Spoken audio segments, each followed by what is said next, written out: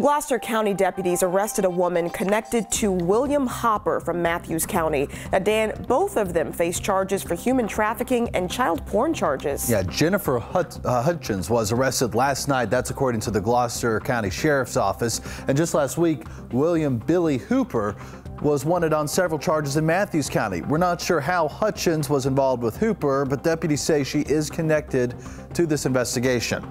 Now let's go back a little bit. The sheriff's office says Hooper offered to pay a young girl to take pornographic pictures of herself. Police arrested him Friday in Maryland.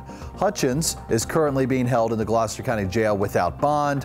Hooper is expected to be extradited back to Virginia soon. Ashley will continue to ask questions about this case.